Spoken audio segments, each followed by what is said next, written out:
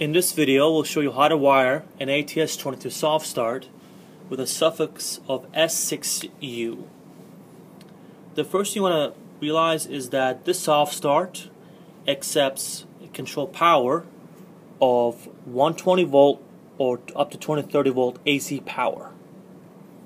And the terminations you have to be aware of are CL1 for your hot and CL2 for your neutral. Without that, the display will not be lit up at all.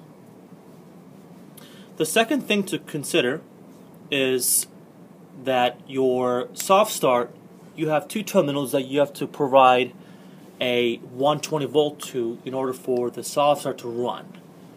And those are terminals Li1 and Li2.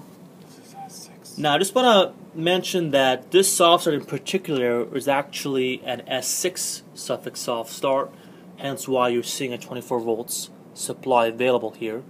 But the most common one used in US is the suffix of S6U, and as such the entire control side will be 120 volt with an S6U suffix.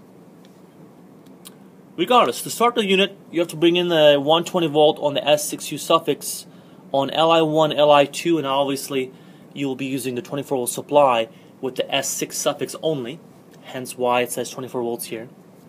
And besides your run command and your control power terminations, you also have your relays available here labeled as R1 and R2 relays, and they can be programmable to either a run status or a fault status or whatever you may want to program them as, depending on the application.